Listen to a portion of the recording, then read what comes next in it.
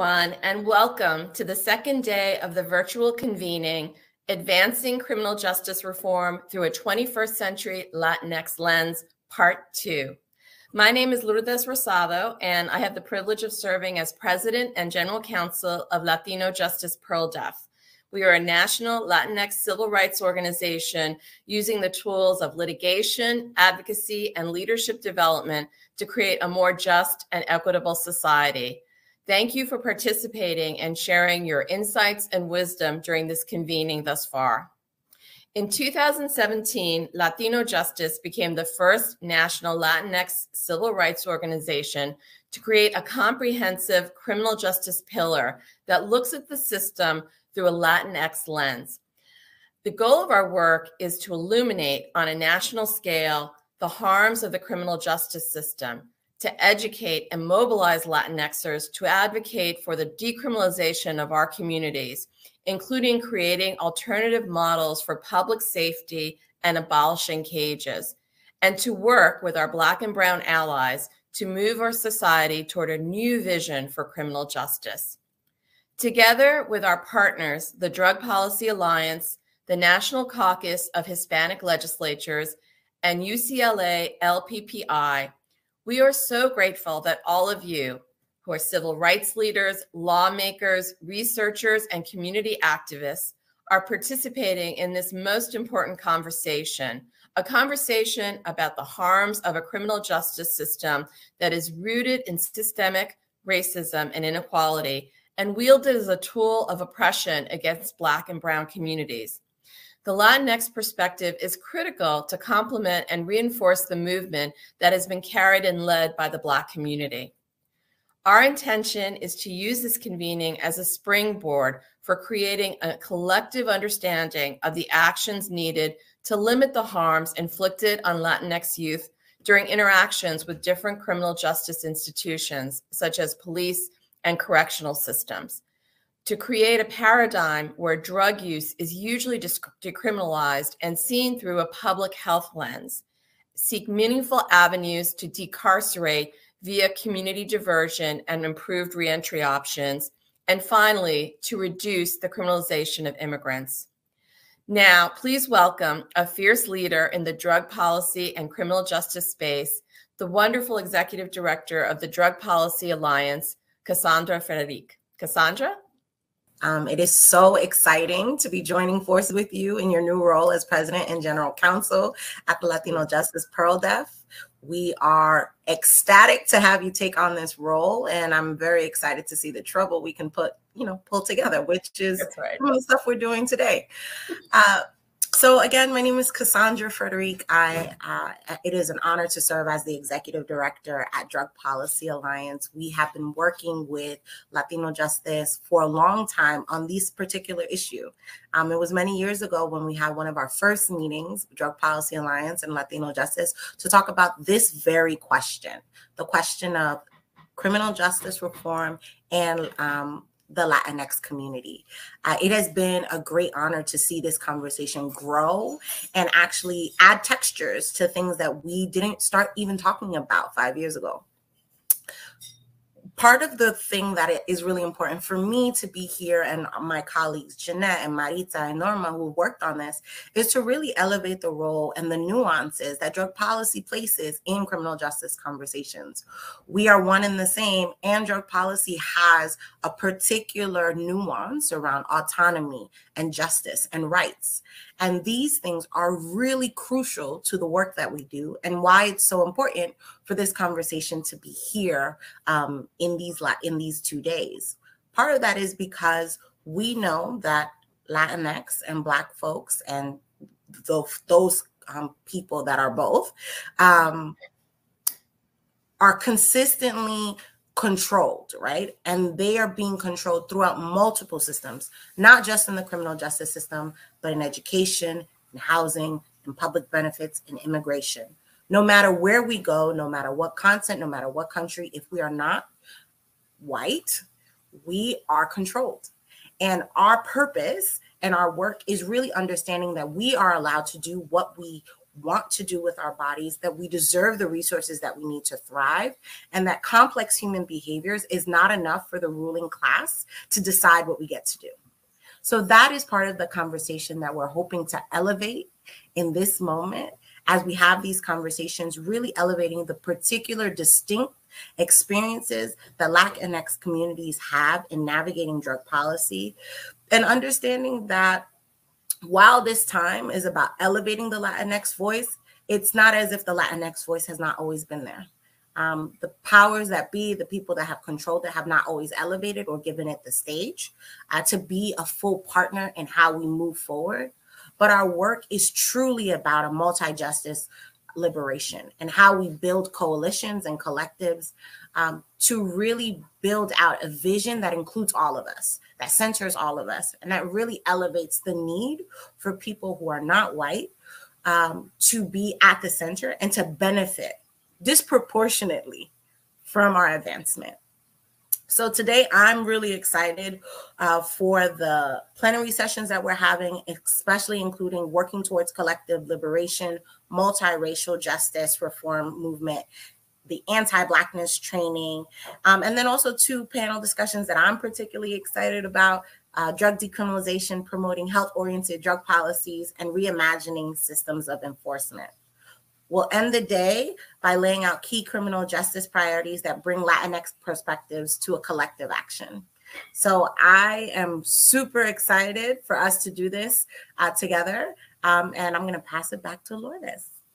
Thank you so much, Cassandra, for sharing your wisdom and getting the second day up to a great start. Before we begin our day 2 plenary session, please join me in thanking the sponsors of our convening, the MacArthur Foundation and Everytown for Gun Safety. In keeping with our theme for today, a multifaceted and multiracial coalition is necessary to effect true transformation of the concept and expression of criminal justice in the United States. Now I'm pleased to welcome Dr. Kelly Little Hernandez, who will moderate our day 2 opening plenary session. Thank you.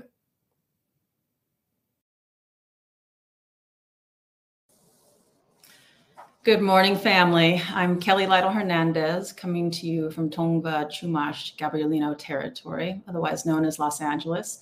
And I want to thank everybody for that wonderful grounding for our conversation this morning, this plenary on multiracial solidarity.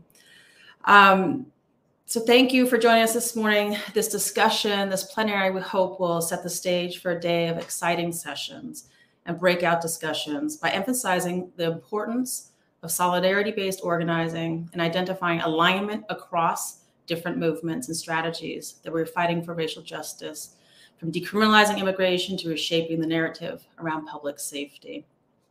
So what this plenary seeks to do is generate new insights into the following question that often confronts advocates on the front lines.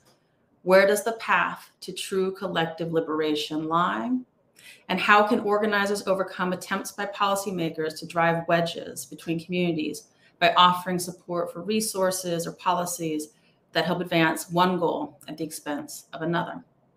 The thought leaders you will hear from today represent different backgrounds and approaches to building multiracial, multi-ethnic solidarity in the criminal justice space, and will offer strategic insights around how to form authentic and symbiotic coalitions that propel our collective justice reform movement forward. So I want to introduce our panelists. They are each brilliant, incomparable, and legendary in their own right. First, we have Cristina Jimenez Moreta. She's the co-founder of United We Dream. Cristina is a community organizer, a political strategist, and a storyteller. A co-founder and former executive director of United We Dream, the largest immigrant youth-led organization in the country. She migrated to the United States from Ecuador with her family at age 13, growing up undocumented. Under Cristina's leadership, UWD grew into a powerful network of nearly 1 million members that shifted the policies and the narrative about immigrants and immigration, ultimately delivering policy changes at the local and the national levels. Cristina was instrumental in United We Dream's successful campaign for President Obama to sign deferred action for childhood arrivals into law. So welcome, Cristina. Thank you for being with us today. Our second panelist is Nicole D. Porter, the Senior Director of Policy at the Sentencing Project. Nicole manages the Sentencing Project's state and local advocacy efforts on sentencing reform, voting rights, and eliminating racial disparities in the criminal justice system. Her advocacy has supported criminal justice reforms in several states, including Kentucky, Missouri, and California. Porter was named a new civil rights leader by Essence Magazine for her work to eliminate mass incarceration. Porter is also the former director of the Texas ACLU's Prison and Jails Accountability Project.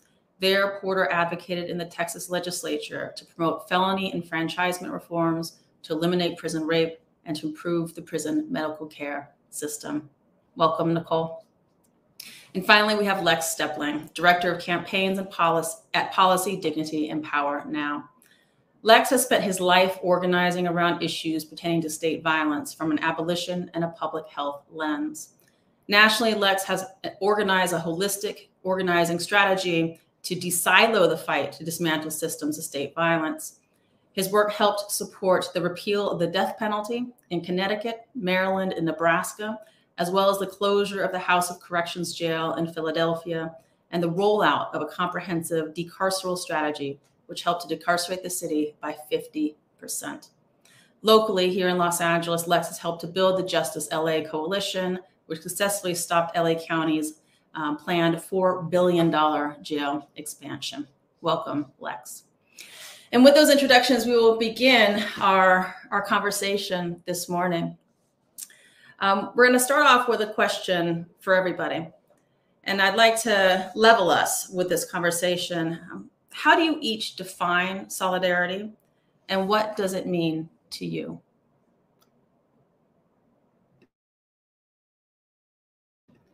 Let's begin with Nicole. Thank you so much, Kelly. It's so nice to be in conversation with you all. It's afternoon for me. I know it's morning for you all out in California. And I'm coming to you from Piscataway land, also known as Washington, D.C. So thank you. You know, for me, in response to your question, it's critical to understand the common struggle and common solutions. You know, I think that particularly in the United States, that there are common through lines that, you know, can help support a multiracial coalition and multiracial organizing. And how I approach my work specifically is oftentimes looking for the most marginalized and excluded in the struggle, whatever particular struggle I'm entering into, and, you know, working to find solutions that bring people in the room and to the table who are often the most isolated from those discussions and the most left out of any conversations around power or policy. And, you know, I hope in approaching the work that way and approaching solidarity that way, that helps contribute my thinking to stretching a collective imagination that's inclusive of everybody and understands, you know, what the roots are of the problems we're working to struggle against and challenge on a day-to-day basis. Thank you. Christina, you want to follow? Yeah, and it's great to be with all of you. Thank you so much for creating the space to both organizations. It's wonderful to be with all of you. Christina Jimenez, she, her pronouns, and joining you from New York, Lenape land.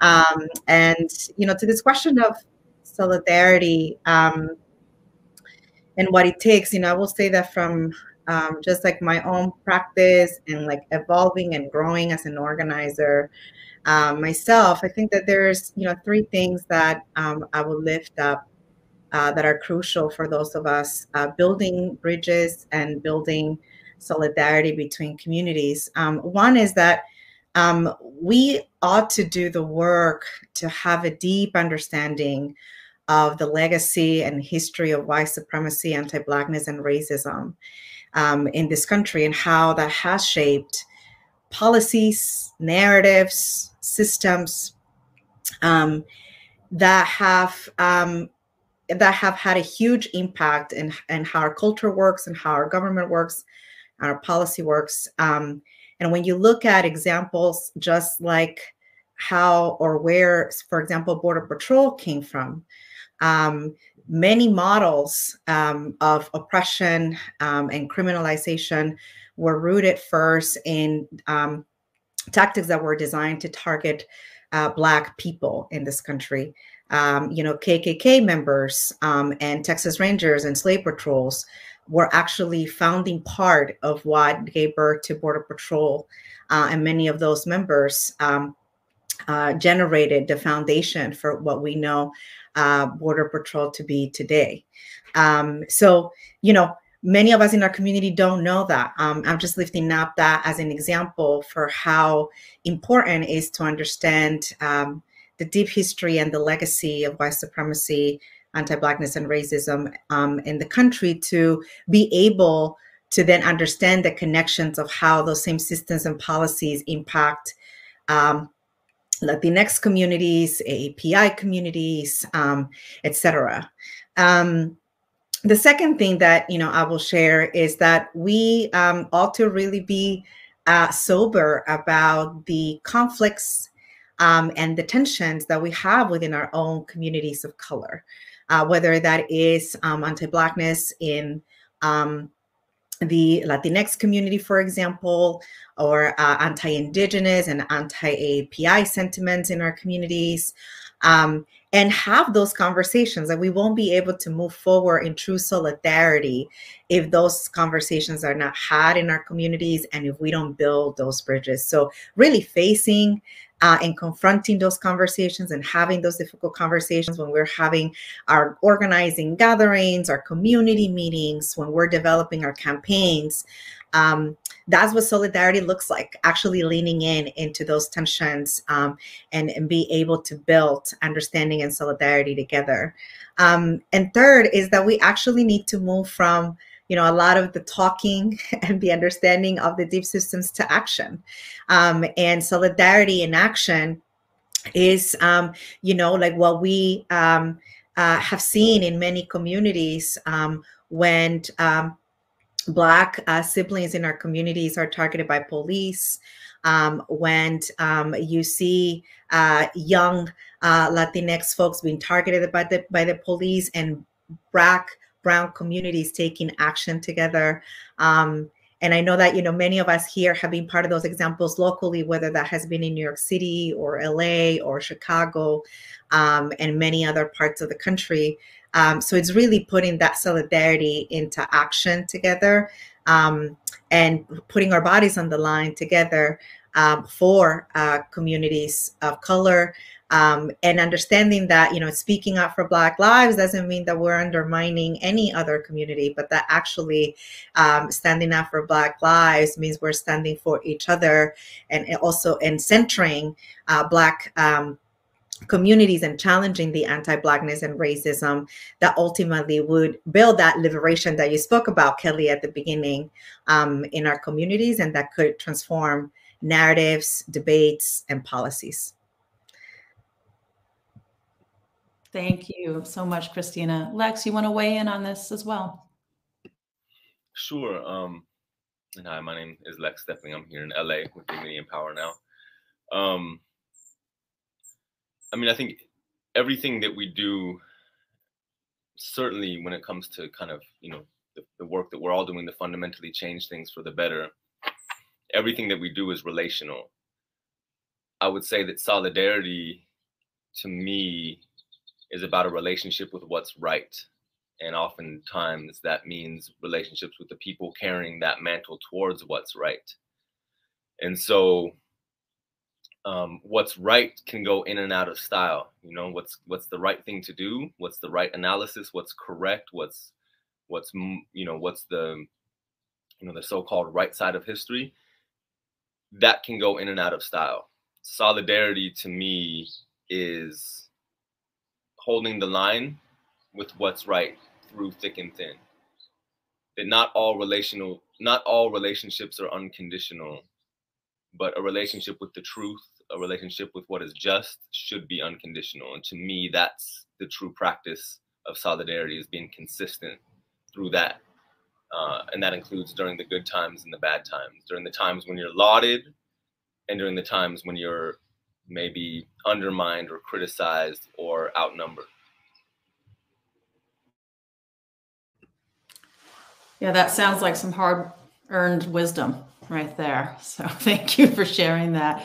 I want to go back to something that I think all of you lifted up one way or another, and get a little bit deeper with this question. Christina, you had said solidarity in action, and Lex, you're talking about what happens when there's pushback and how do you stand strong in relationship to truth, right, or power, and challenging it. And Nicole, you talked about prioritizing the most marginalized person or peoples in the room.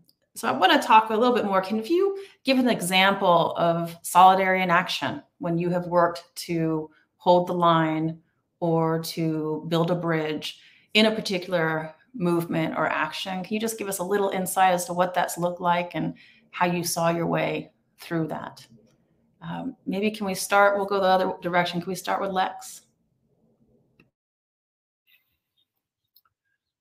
So solidarity in action, I think, I mean, it's such a great question because it applies to everything in the micro and the macro.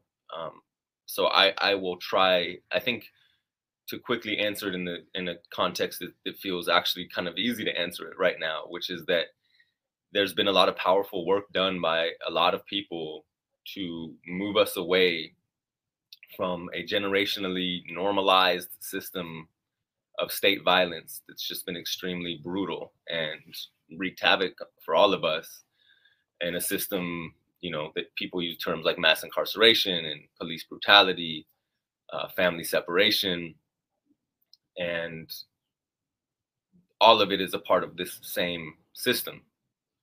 I was going to say mechanism, but it's all of the above. And we've made a great deal of progress, actually, and it's no longer normalized, and it's questioned, and it's not considered the default any longer. And in some cases, we've made huge material gains to change it and undo it. And we knew that what was coming next was what you just said, Kelly, which is a backlash.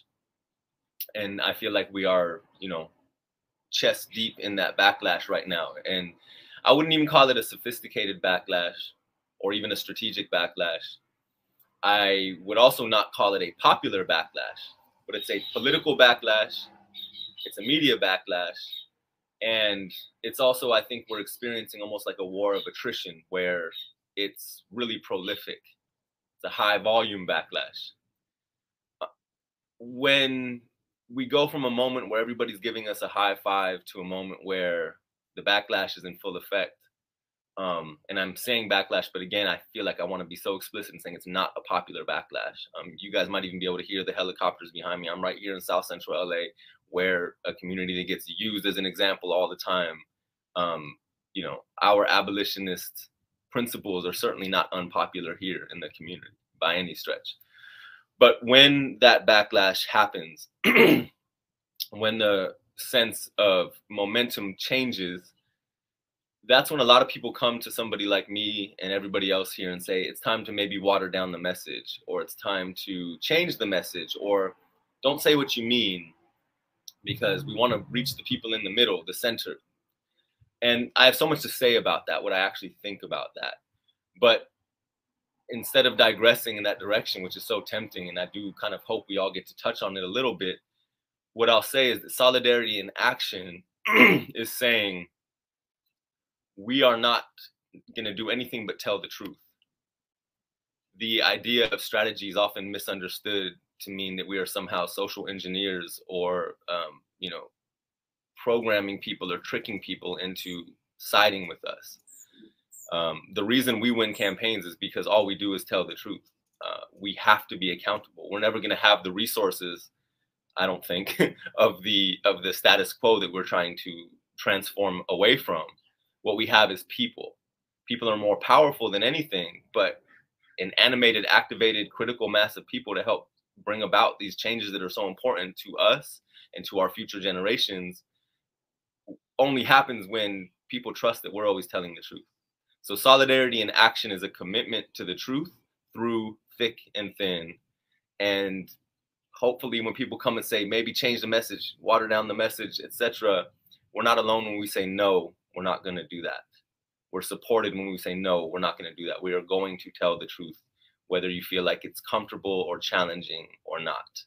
And we also know that that means sometimes we're going to get blamed for things that are not our fault because we told the truth, which might be a theme in all walks of life. Thank you for that. Christina, do you have some wisdom you want to share with us that was earned in building, solidarity and action across communities? Yeah, I mean, I think, it takes vulnerability to also say when we are wrong, and when people in our communities, for example, in the context of immigrant justice and the immigrant justice movement, and for folks, who are joining us, this will resonate. Like, for a long time in the immigrant justice movement, folks didn't want to touch the conversation about the fact that this is our system is fundamentally racist, and the anti-Blackness within the system. And I think that actually created a lot of harm in the immigrant justice movement, in Black immigrant communities, and also it was harmful and it was preventing building true solidarity with other communities of color. But if we don't acknowledge that, that is true, that is a flaw in the movements, in the coalitions that we have formed over the years. And I just joined the movement in the early 2000s, post 9/11, when everyone wanted to actually take a frame on immigration of getting right with the law to talk about immigration, as opposed to calling it for what it was, which is racist policies rooted in anti-Blackness and white supremacy. But that was not a popular message, to the point that Lex was raising about popularity or not. Like, at the time, post 9/11, folks didn't want to talk about that, especially not in the immigrant justice movement, right? So I think that being able to challenge those, accept that those were that was wrong, that has been flaw in our movements, and own up to those mistakes, and then do the work to heal those mistakes, to fix that, to rebuild, and to build new conversations. I don't want to say that it's fully done, that we have done all the work, and certainly I'm not the only person that has been part of this work, but I've seen a change in the last close to 20 years that I've been involved in immigrant justice organizing. And that's change being led by also, particularly young people and Black young people, Black immigrant folks that have really pushed the conversation, confronted the anti-Blackness, even in the formations of our own coalitions in movement. And, the one way that I will share how that work has manifested is, I remember when we were going through the moment of the uprising of the movement for Black Lives, largest, movement in the history of this country. And at the same time, the Supreme Court was preparing to release a decision on DACA that impacts, certainly Black and brown immigrants. But traditionally, those spaces and those movement conversations have been separate. They've happened in isolation. And through the relationship building that's happened in the last couple of years, through the work of organizations like UndocuBlack and United We Dream, that have really forged more conversations and more strategic spaces, both organizations, for example, came together to say, we're not going to be divided, and we actually going to coalesce with the Movement for Black Lives and the Movement for Black Lives table, who was leading a lot of the efforts during the uprising.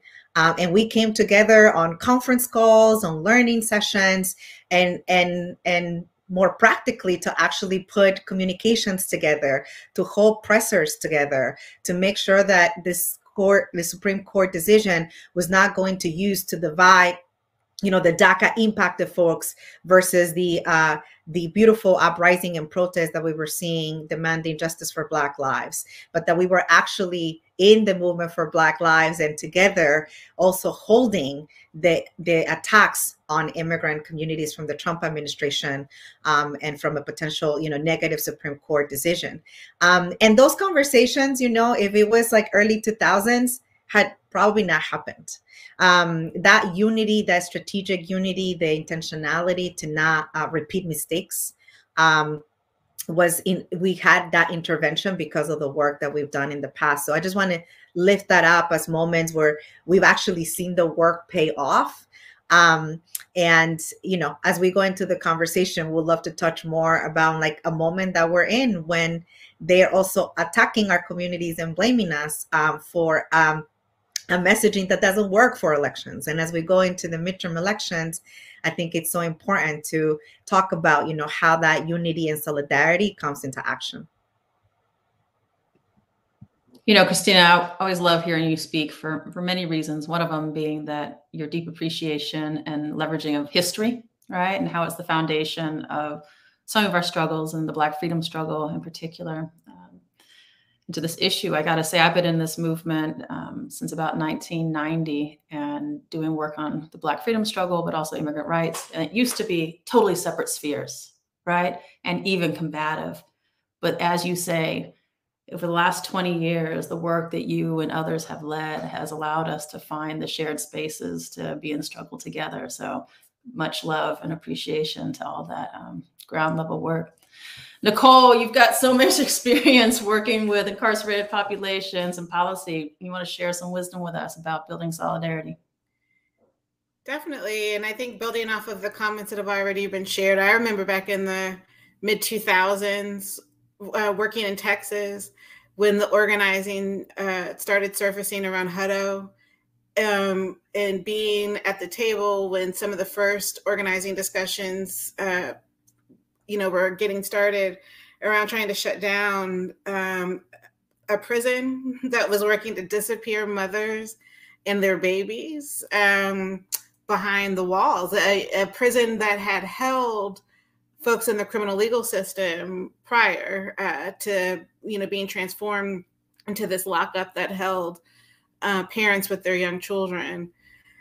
In hearing the comments already, I was in a discussion earlier this week where we are currently in the midst of a backlash that's attempting to find a way forward as though the weight of history isn't with us in the room, engaged with advocates who are trying to get a voting rights bill through and think that they can do that without talking about race, as though the entire way of who gets a voice in this country is not rooted in white supremacy, has not been about excluding those marginalized perspectives that I mentioned in my earlier comments when talking about solidarity.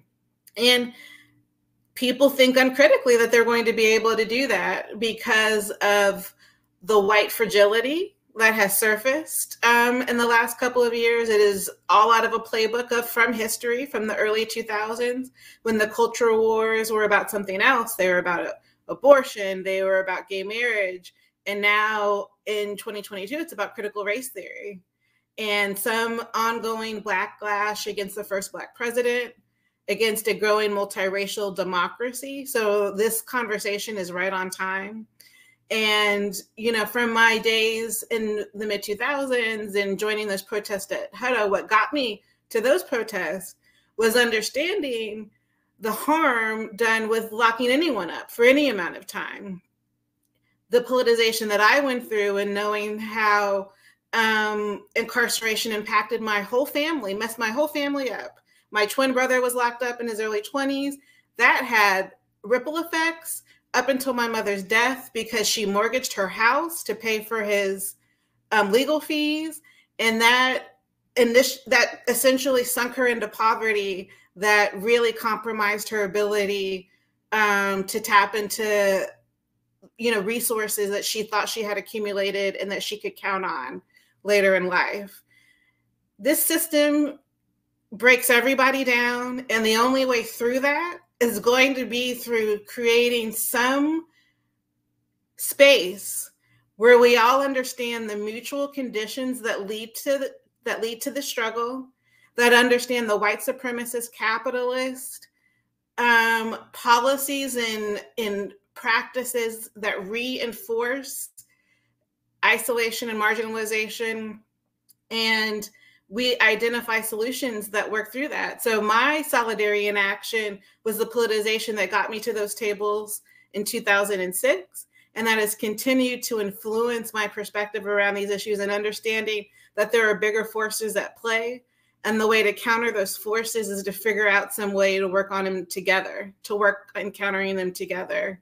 And I don't want to like kumbaya too much, but there are bigger things. There are bigger issues that the only way to identify those solutions through them and to stretch our imaginations to address them is going to be an understanding history, understanding how the roots of history get us to where we are today, and understanding how the interest in leaning into some white fragility, given the white supremacist roots in this country, isn't going to be the solution. And so we have to figure that out together and continue discussions like this, figure out practical ways in the short term, but also visionary ways in the long term, because this country is in the midst of a change and there's a backlash right now to try to prevent it from happening. And that's just, try to do it, capture it as succinctly as possible.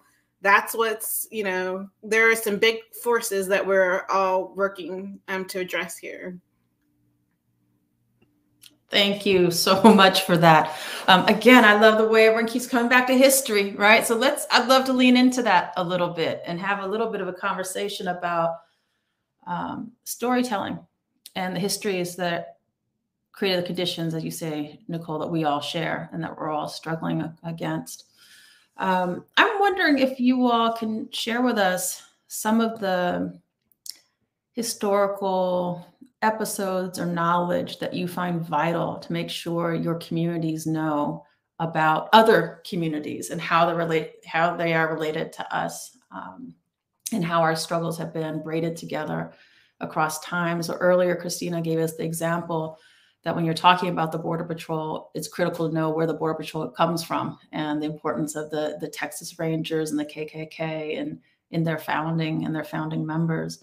And I'm wondering if there's other historical episodes of vignettes that you find critical to share for people to begin to pull together a shared understanding of who we are as a people in struggle, right? So, for example, one of the things I often talk about is how in 1896, the same Supreme Court that issued the Plessy v. Ferguson ruling, which established Jim Crow America, is the same Supreme Court who created immigrant detention.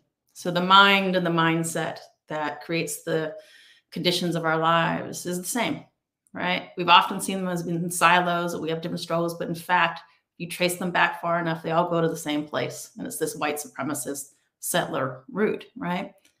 So I'm sure you're sharing wisdom with your communities all the time and you're using history. And I'm wondering if there's any other stories you want to make sure people who are listening in now are aware of that they can share along with their communities as well.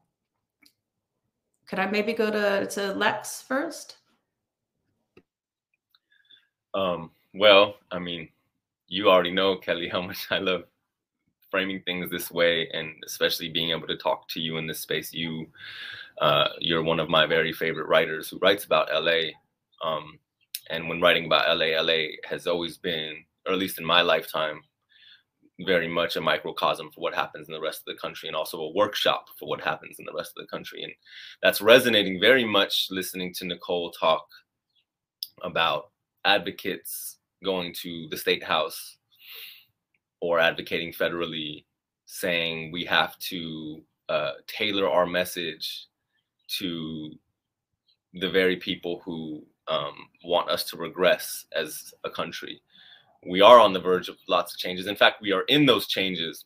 So what I would say is that I think a lot of people feel like they're on the verge of those changes. And it's kind of like when somebody's leaving a bad relationship, there's an impulse to regress back into it, because even if it's bad, it's comfortable. I do think there's some of that happening.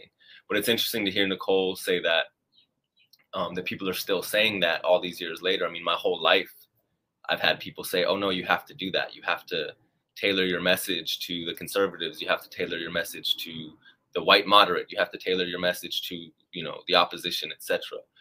And real quick, I mean, what's interesting about that is that you don't get to tailor a message and then not have to do what you just said you're going to do.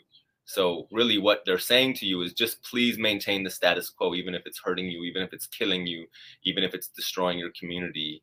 It makes them uncomfortable. So actually when you're advocating, advocate to change nothing. And then maybe we win. And I don't even know what that means anymore, because what is a win?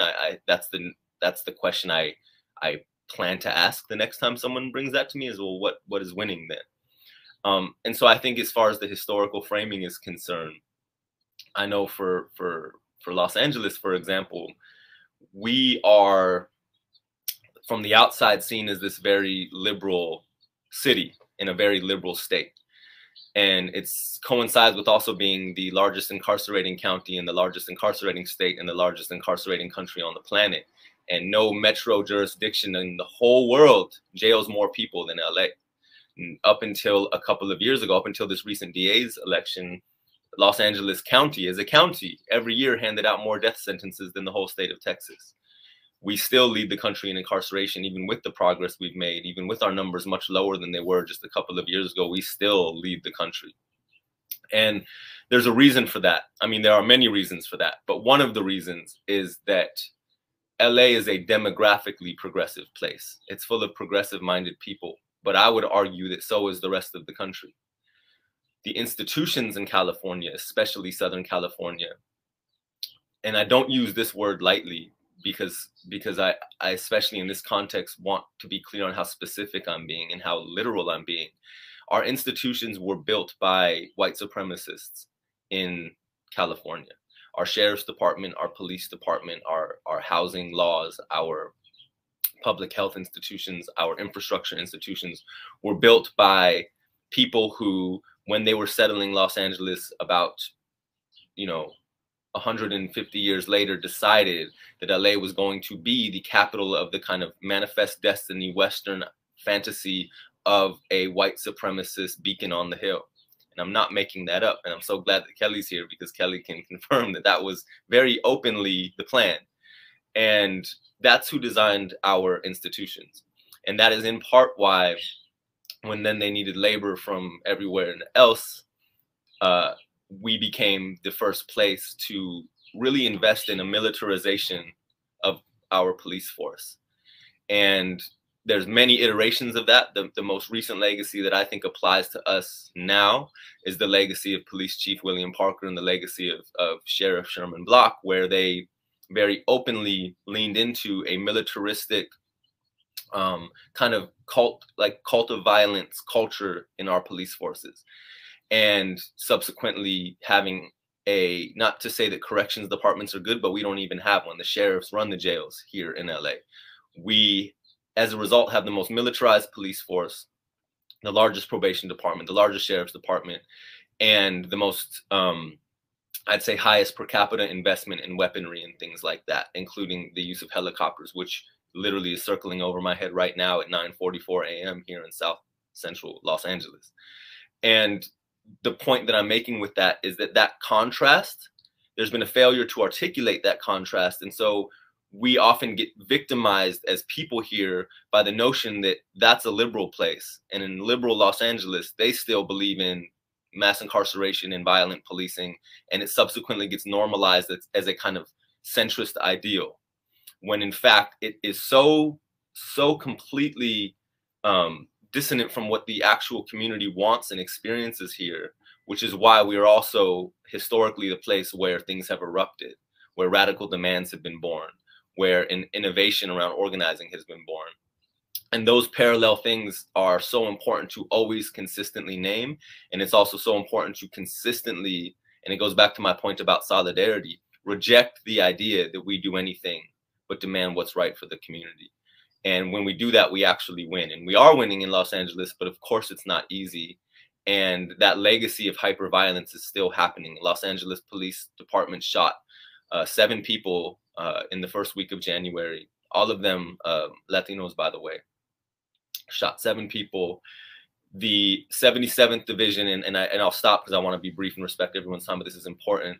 The 77th Division Police Department right here in South Central LA the other day flew their pirate flag, their Jolly Roger flag, which is a death squad flag. They threw it up to signal to the community that this means war because an officer was killed in unincorporated Southeast LA last week. So now they're green lighting people. Now they're pulling people off the street. We've had more shootings. A relative, I'll be more open. My brother was beaten yesterday by the police because they went into the building he was in and beat him and robbed him. And right now we're telling our own people just stay off the street right now, because the relationship policing has with the community here is so violent to the point that telling the truth about it can be overwhelming for people because it's stranger than fiction. And that to me is a really important historical frame, that there's a legacy of ultra violence. You know, we've seen the movie Clockwork Orange, except for it's done by the state. There's a legacy of ultra violence here. And it's very important to never shy away from naming it as it is and then demanding something completely and entirely different, rather than a kind of impulse to do a kind of genteel liberal framing of the issue of saying, well, people want police if police did good. But that's just as much of a fantasy as anything else. And what people want is to be safe. And everybody, no matter where they live on the ideological spectrum, wants to be safe, and they want their future generations to have opportunity. That's what we all want. And policing in this country is very much antithetical to safety. And anytime someone tells me stop saying that or don't say defund or whatever, I'm like, hey, I didn't make these things up. These are not novel ideas. We are simply telling the truth. And in telling the truth, it opens up a political home for people to come and be in. And that's why whenever it's time to vote, we win in LA. The polling may not be accurate because they'll tell us we're unpopular, but when it's time to vote, we win. And that's because we have an animated base that is appreciative and grateful that everybody's out here constructing that political home that is actually about what people are experiencing. So I appreciate the question. The framing of history is such a rich and important thing. I appreciate your work so much, Kelly, around helping articulate that and give us text to point to. And it's also really challenging to have to say it because it sounds crazy. It does. Yeah, I think that's so right. I want to speak to what you just said about the extraordinary violence and really bring it home to the conversation we're having here today around Latinx communities and multiracial organizing. One of the things you said, Lex, about the importance of ripping off the blinders, right, and talking about the violences that we're experiencing on a daily basis. And one of the things I find when I speak across the country is that people have no idea how much violence Latinx communities from the police have experienced here in this country. And two of the stories I find to be quite powerful to tell are about two massacres that occurred in the United States that targeted Latinx communities, Mexican and Mexican American in particular. And the first is probably the largest race riot and massacre in US history that we never talk about. And that's in the summer of 1915. A group of Mexican immigrants in Texas tried to start a rebellion against white supremacy. It was called a Plan de San Diego. And they actually organized an army of a multiracial army of African Americans, indigenous folks, and Asian folks to eject settlers out of Texas. And the settler response was brutal and it was vicious. And historians estimate that anywhere between 300 and 5,000 Mexicans were lynched in South Texas between 1915 and 1918 in retaliation for a multiracial solidarity movement against white supremacy.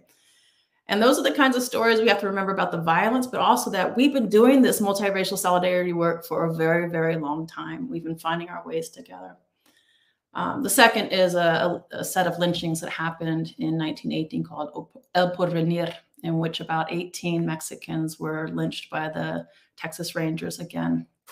We got to start talking about the history of racial violence and how it's impacted Latinx communities, and that policing today is the legacy of that racial violence, just as it's been for Black and Indigenous communities. So I don't know, Nicole or Christina, if you wanted to weigh in on this particular question about historical legacies and multiracial organizing. I'll just quickly say that, and Christina brought up the through line of anti-Blackness and how that reality needs to be part of the organizing and needs to be part of the multiracial analysis that's driving coalition and solidarity. And I'll just say that, particularly in the context of the criminal legal system, crime did increase in the 70s and 80s that, created a pretext for disappearing Black and brown folks behind prison walls. But that was a choice that the United States made because of the centering of anti-Blackness as part of its crime response policy, which is about policy and practice and power and social control. Other countries, white majority countries, did not respond with the Carswell-Marshall Plan the way the United States did. So in order to counter the forces that, continue to marginalize racial and ethnic minorities in this country, it will be around that multiracial coalition building and multiracial solidarity, and then also to understand how the roots of this country reinforce themselves. It was slavery. It was, disappearing people from their lands. It was Jim Crow. It's mass incarceration.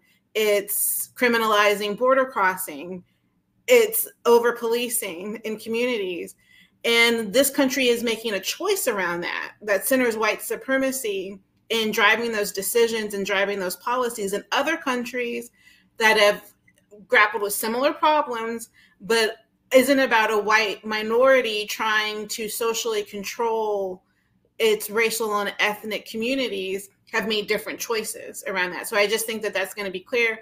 The lessons from history are going to be drawn upon, particularly as we move forward off of this conversation and continue to enter into spaces around solidarity and multiracial organizing. I'm going to tweet out in a case study. There's a question in the comments. What are some specific case studies or examples of multiracial organizing? I want to draw people's attention to the huddle organizing that I mentioned earlier. There's some stuff written up about it. I'll share it out over Twitter in reaction to the Twitter thread, and then, look forward to continuing to find ways to connect with folks who are in the audience, and I'll, Christine, Alex, and you, Kelly, around this as well. Yeah. This is so rich, and I think, Kelly, Lex, Nicole, there's just so many examples, both to learn how white supremacy keeps using the same tools that are designed to target Black folks, to then making it broader for other communities, but also examples of where we've come together. And I feel like, I'm not from California, but one of the things that I've used a lot in the work of organizing and even just learning is looking at Proposition 187 and where did that come from in California, and to understand the politics and the history of that moment. You first have Ronald Reagan and Republicans in California, basically launching a campaign against Black people around welfare reform. And, the narratives around welfare queens and Black folks taking advantage of the system, of the government, becomes then a narrative that then was used to also target immigrants, Mexican API folks in California, and making the same claims that immigrant folks, undocumented folks, and documented folks, again, sometimes also people try to create division between the people that have papers and the people that don't have papers. That's how white supremacy works. But in this particular example, it was all immigrants with papers, without papers, are taking advantage. But it was because of these narratives and policy attacks around welfare reform that then Proposition 187 that wanted to basically ban, undocumented immigrants from going to the schools, ban services, having citizenship requirements for services, for school use, for transportation use, for healthcare access. That was really a model that came from how white supremacists, racist politicians drove attacks first around the Black community and crafting policy around welfare reform, that then expanded to something like Proposition 187. But the really cool thing that happens is that this is when communities of color in California came together and they were like, oh, hell no. And they worked together to organize people, to get people to get involved in the elections. And every history analysis tells you that that was a pivotal point. passage of welfare reform in the state of California, and then Proposition 187, which, by the way, was voted in favor by California voters. It was actually adopted, but then challenged in the court. But when people saw this, they came together to organize, and that's a pivotal point that led to electoral organizing, issue-based organizing between communities, all communities of color coming together to say, we're going to hold these politicians accountable. And you can look at history and look how that moment then shaped the electoral map and who holds power in the legislature in California, but also how communities of color form multiracial coalitions to vote people out and to vote people that align with their values. And this is why, you know, California leads on many of immigration policies that are actually, you know, inclusive and that are aligned with racial justice and racial equity. So I think that that's just like one, you know, historical example, both of like where communities were attacked, but also came together. And, you know, I haven't seen these yet like come into fruition at the national level, but I think that I see some hopeful examples. You know, some of the questions folks are like wanting to hear more examples of what's happening now. You know, another point of history is that, you know, after California passes welfare reform and Reagan launches his campaign to become president, now his fight against Black communities and wanting to reform, you know, welfare moves to the national level. And Republicans take that opportunity to then create the conditions for something like welfare reform to be passed. But also for then Clinton to build up on that and not only pass the crime bill, but also the 1996 laws that increased criminalization against immigrant communities, that basically put steroids on what we know as the immigrant detention system right now. So you have these two bills that are passed by a Democratic administration building upon these narratives that, you know, brown and Black people are abusing the system, and the Black and brown people need an approach of tough, you know, tough on the law and being tough, right? And law and order. And these frameworks led to these national federal policies that actually led to increased incarceration, increased detention for immigrants, and increased deportation for folks. And now you have coalition spaces that are actually trying to get rid of those policies at the national level, of Black and brown folks that are forming coalitions at the national level to fight against the crime bill and to also get rid of the 1996 laws. And those conversations are actually happening with folks in the criminal justice space, in the immigrant space, Black and brown communities that are coming together to challenge those policies. So, you know, we have yet to see some of the like policy outcomes, but the work that is acknowledging the history by design, but also the power that communities have in coming together to fight these laws and to expose how there's no coincidence that these two laws were passed by the same administration at the same time, that created profits for corporations incarcerating our people, and that attacked citizens and non-citizens alike. Okay, you just dropped a mic. I love it. That was wonderful. So I think that that was a perfect segue to the next conversation. At noon, we're wrapping up this panel in a moment, but at noon, I want everyone to know that there's gonna be the policy priority breakout. As Christina said, we haven't quite seen the policy wins, but we're gonna create the blueprint for that win in this next breakout session together. You can get to that by going to the reception area and then clicking on sessions at 12 p.m. Pacific or 3 p.m. Eastern. And then the next session after that will be the fireside chat, building off of what we just talked about, tackling anti-Blackness in the Latino community. You can access that plenary by heading to the reception area and clicking on the stages to enter the main stage. I want to thank Nicole, Christina, and Lex for this incredible conversation. What I've pulled from it is a couple of things. One is we all need to know Black history. We can't move forward without knowing Black history. We need to do that together and tell the stories together. By going back to the root, we can stay radical, right, Lex, and keep pushing the boundaries of what's possible and keep imagining beyond what we think is possible.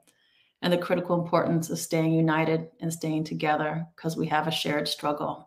So I want to thank you all for lifting up these important lessons and your wisdom. And thank everybody else for joining us, and I look forward to continuing the conversation with everybody throughout this convening. Blessings to all.